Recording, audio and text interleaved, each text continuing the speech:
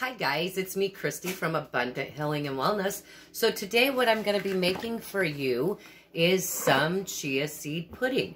So chia seeds are very amazing for you. They're very good, and it's an excellent way for you to gain get a quick snack and gain a lot of energy and protein.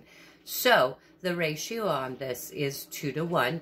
So if you use a half of a cup of chia seeds, then you're using a cup of liquid. And yes, this is in bulk, so this is not the proper container. I recycle and reduce.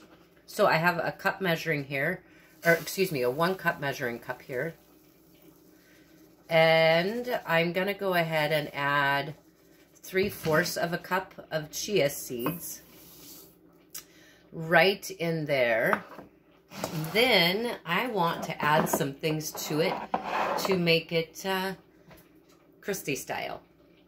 So I also want to add some raisins. I have some golden raisins, so I'm just going to add a handful. So this will double as well.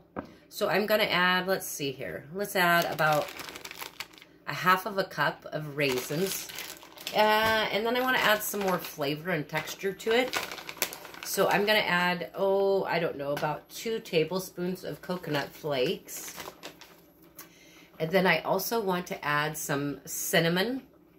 So that's about a tablespoon of cinnamon. And we're going to add just a pinch of nutmeg in here.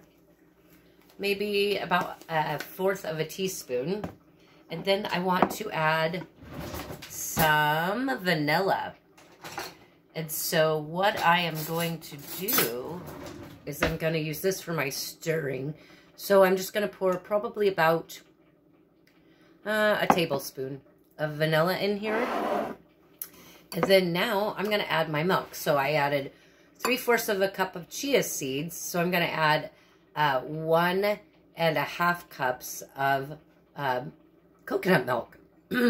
You can use whatever you like. You don't have to use coconut milk.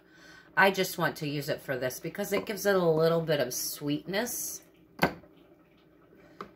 So 1.5 cups on here. You can use almond milk. You could use regular milk, whatever you desire. All right?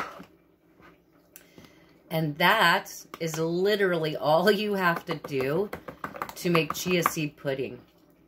That's it. So what you do now is you mix it up and you put it in the refrigerator and it's ready. Beautiful. So just like that, as you can see here, just like that, we've got our raisins in there. We've got everything right in there.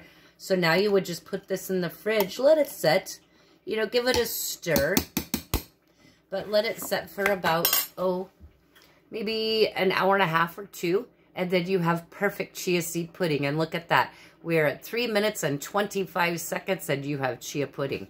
All right, guys, much love from Christy in Abundant Healing and Wellness. Have a healthy snack today.